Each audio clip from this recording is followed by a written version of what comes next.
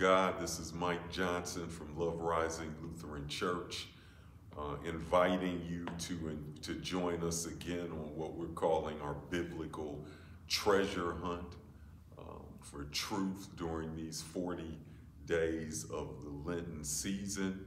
And today we are reading a text from the book of Romans. Romans, the 3rd chapter. I'm reading from the New Revised Standard Version of the Bible, and it reads, Romans 3:21 begins, "But now apart from the law, the righteousness of God has been disclosed and is attested by the law and the prophets, the righteousness of God through faith in Jesus Christ for all who believe. For there is no distinction, since all have sinned and fall short of the glory of God. They are now justified by his grace as a gift through the redemption that is in Christ Jesus, whom God put forward as a sacrifice of atonement by his blood, effective through faith. He did this to show his righteousness, because in his divine forbearance, he had passed over the sins previously committed. It was to prove at the present time that he himself is righteous and that he justifies the one who has faith in Jesus. Then what becomes of boasting? It is excluded. By what law? By that of works? No, but by the law of faith. For we hold that a person is justified by faith apart from works prescribed by the law.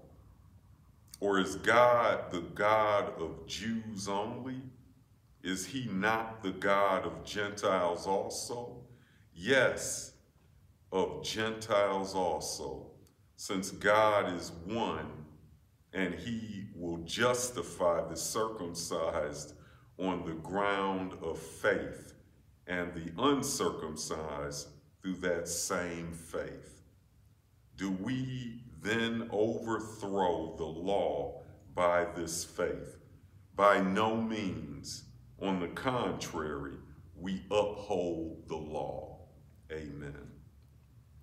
And in this passage, when Paul clearly declares that we are all sinners and it is only through the grace of God that we are saved and not through our actions, a term that we call works righteousness does not save us.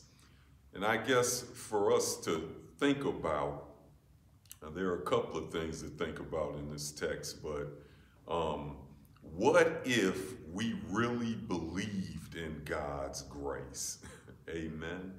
What if we really believed in God's grace and we knew that everybody was sinners saved by grace, and we chose leaders from the standpoint of those who were able to confess the most, those who were able, instead of leaders and politicians like we have now who are elected because they are the best liars and the best liars get elected.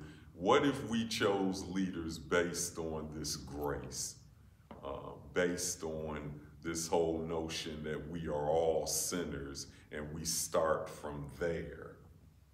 What would our society look like? What would our church look like? What would our community look like? Amen.